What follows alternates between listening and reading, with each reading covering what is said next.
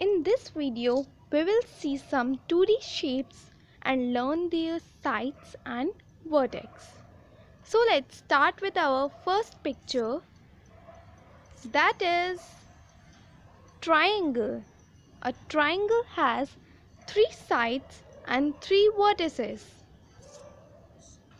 Our second picture is square.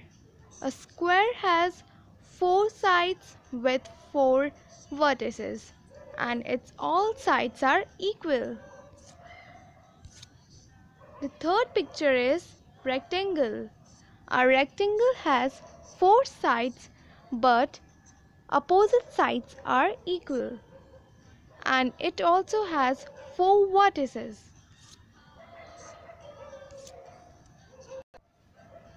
Next is oval.